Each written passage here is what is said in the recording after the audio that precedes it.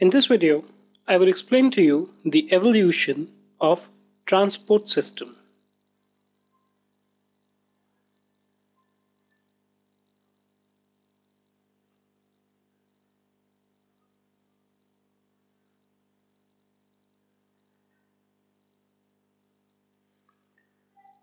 In earlier part of the human life, there were no means of communication no means of transportation.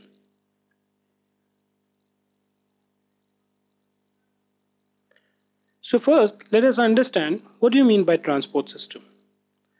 Now, a human being to move from one place, let's say called place A, to another place called place B, can use various means. If these two places are close, you can walk. If it's a bit farther, you can use a bicycle or a motorbike. If it's too far, you can use a car, train. Now, if suppose you have to travel by sea or water, you can use a ship. And for long distances, for too far, you also have aeroplanes. So all these are basically your modes of transport. And what does transport mean? Transportation means movement from one place to the other through one of these means. Now, originally, when the human civilization was evolving, there were no means of transport. Okay? So the person, if he had to move from one place to the other, was dependent only on his feet. So if suppose I have to go from one place to the other, the only option I have is to travel by my feet. So I would walk down. Okay? Then, as civilization grew, people learned how to make boats. But boats were only used for traveling in water.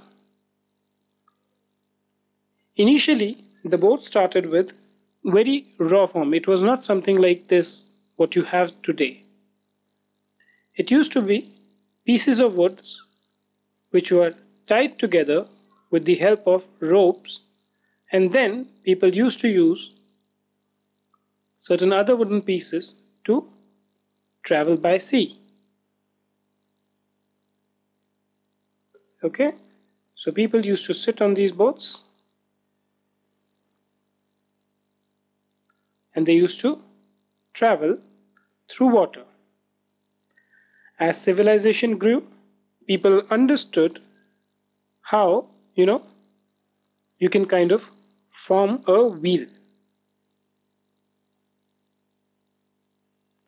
And as wheel was formed, it took hundreds and hundreds of years from the time when initial wheel was formed to the wheels that you see today. Now these wheels which were there, they were initially used in the bullock carts or manual labor, meaning that man used to make these and kind of travel from one place to the other. Okay, until and unless steam was formed. So what people did was that steam was used to power various objects which could run. So you had steam engine, okay, through which railways basically came into picture. There were railway wagons and all which were formed, and this was somewhere around the beginning of the 19th century. So imagine if you were born 200 years ago or maybe 220 years ago, you wouldn't have any means of conveyance. The cars, the buses and the aeroplanes that you see today were not there anymore.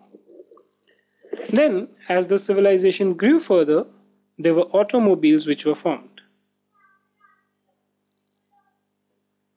By automobile, you mean bus, cars, etc. Okay? And then finally came the 1900 year and thereafter, when man formed an aeroplane.